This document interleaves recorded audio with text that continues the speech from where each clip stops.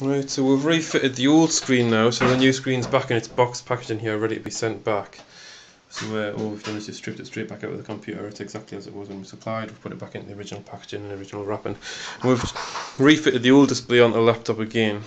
As per the previous little video I made, I still haven't refitted the keyboard and the plastic trim, but everything else is in place.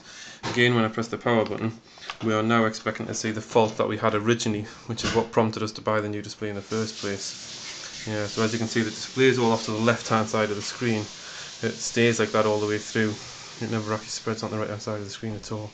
So if we just wait a little while while its counter goes down, it stops normally. Another 20 seconds to go, so it'll just take a little while. So what we're seeing here is the fault that we had on the original display that caused us to go out and buy the new one in the first place. So it would appear fitting the new display and then refitting the old one hasn't changed anything. The laptop is exactly as it was before we started messing on with this.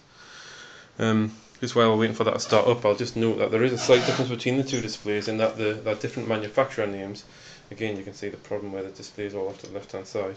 The new display is made by Samsung, I think we said. I'm looking at the label there. Can't see the name. No, where do we see Samsung? Can I lift it? But if we look at the old display, just come around the back where it's still powered up here. I don't know if it's possible to see this, but this old one was a Philips display, I believe. The connections on the back are exactly the same, although the two boards on it are slightly different to one another.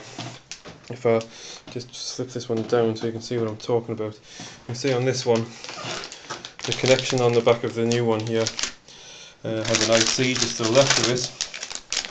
The same connection exists on the old board, but this one has that same black IC appears to be off to the right of it rather than to the left. So the circuit boards aren't quite the same shape, but the cables and connections are all in exactly the same places, which does suggest that it's the correct type of display for the laptop, I assume. I haven't checked part numbers and whatnot, but as I say, because they're different manufacturers, I guess they may have different numbers on them anyway. So, having spent the evening pulling the laptop apart and assembling and reassembling, we've come to the conclusion that the new display doesn't seem to be working correctly, and so we're hoping to send it back to you and ask if you can either test or replace, and we'll have another go at it in the future. Thank you.